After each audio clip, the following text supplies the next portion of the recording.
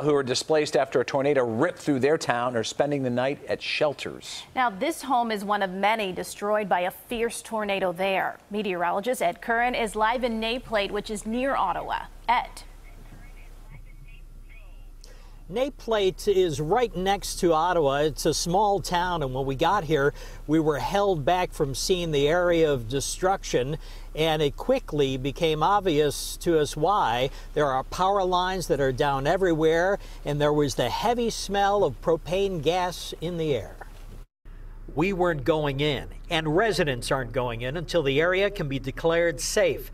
As you can see in these photos from a resident, the tornado left behind heavy damage. Caused some structural damage, a lot of power lines down, a lot of power poles down, trees are down. The mayor saw it pass through town. We've seen stuff flying through the air, signs, parts of roofs, and tree limbs. About 50 homes were damaged, and that's about 25% of the town. Kim French's house was damaged. She took cover between two heavy appliances. Windows are shattered. I have no roof. It's just bad. Just outside of town, there was heavy damage to the Pilkington glass factory. Naplate is named after the National Plate Glass Company, a huge employer in its early years.